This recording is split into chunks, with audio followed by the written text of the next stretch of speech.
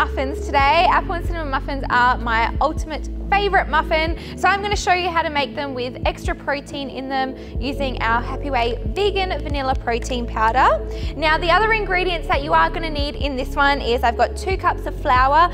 I'm just using normal flour, but you can change it up and use whatever flour you like. I've got 2 pink lady apples. I'm going to peel them, core them, and dice them up really small.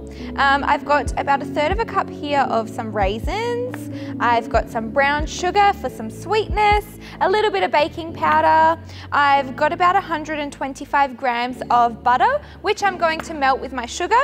I've got 2 eggs, of course the cinnamon, and a little drizzle of vanilla. Now to make this recipe, first we are going to melt our butter and our sugar in a saucepan.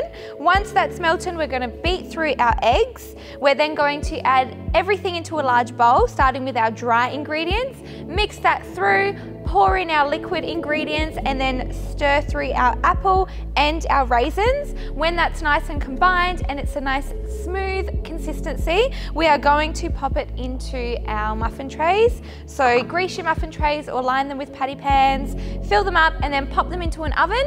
Now my oven's been preheating at 180 degrees Celsius for about 20 minutes now, and I'm going to then bake my muffins for a further 20 minutes.